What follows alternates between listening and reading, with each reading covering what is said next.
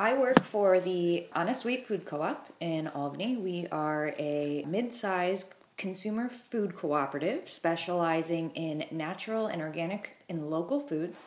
We were started in 1976, like many co-ops around that time. Basically, it started as 12 members who got together and decided that they wanted to be able to purchase goods and products that were raised organically at a discounted price. And they realized by pooling their resources, they would be able to get a better discount on their food. Over time, it grew. We were incorporated in later 1976. Since then, we've gone through 2 different locations and are continuing to grow as consumer awareness around the natural food industry grows as well. My role at the co-op is the marketing and brand manager for the organization. I oversee basically the interior design of the store, our brand image, which includes our logo, printed materials, communications. I also oversee website, social media, advertising, etc.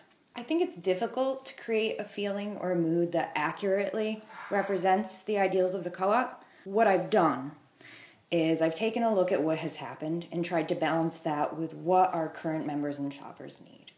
It's difficult because we've covered a number of years. So trying to incorporate as much of the old, mix that with the new has been the most successful for us. In doing that, you also want to create imagery and messaging that is comfortable, but also maybe pushes it a tiny bit to keep the user engaged and excited and wanting to find out more. This store was a little bit easier to have an idea of what the end result would be because we started from scratch and I was able to work with the architects all along the way. I was able to really get a grasp of what the physical location would look like and be able to plan it out as we went. So I was able to see the opportunities that they came up and also be able to influence some opportunities that might be able to be built in. You know, we have always been a community-owned and operated organization. Keeping it homey for our members was of a top priority. And again, balancing that with sort of our newer customers was the challenge and making it work for everybody. And making sure that our members in the greater community feel comfortable in their store is a priority. I think our products are set to an extent by what the consumer demand is. So, you know, we can continue to curate sort of our categories. But in terms of our products, you know, really we might pick up on trends, introduce them, see how they do, and then be reactive based on that. Mm-hmm. We do have certain product guidelines as our organization, food product guidelines that need to be met in order to be on our shelves, so it does automatically limit some other products. In terms of more design aspects or color, I think what we were trying to do with that was to produce a really interesting environment to interact in. We used a lot of sort of funkier colors, which represented our roots, while at the same time making them, a little more classy, attempting to keep the funk while making our organization really shine.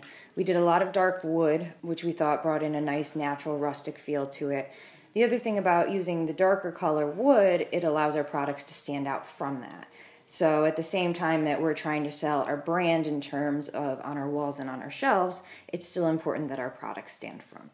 Mm-hmm. Our eat-in cafe area really more accurately shows our differences as an organization. We didn't go with the prefab tables. I worked with a local restoration company to create tables that had a bit of history. The tabletops were from beams in the old barn at Moxie's, which is a local ice cream place. And the legs were made from an old army base in Schenectady. Mm-hmm. So it really tied into that. In addition to that, we kept the funky colors and as I said, food quality in our organization is a priority, so we did a large mural on the wall in that cafe that simply says, "Eat good food," nice colors, and hopefully people see the thought put behind that. Measuring success in this realm is difficult. Well, because it's art, we can do it by simply looking at, increased sales. How many new people have joined us?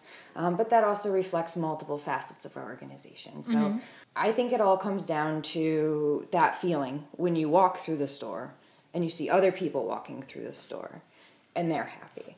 And that's really how you measure success in in a more visual means. The design process is a really exciting part because I like to really start off as non-committal.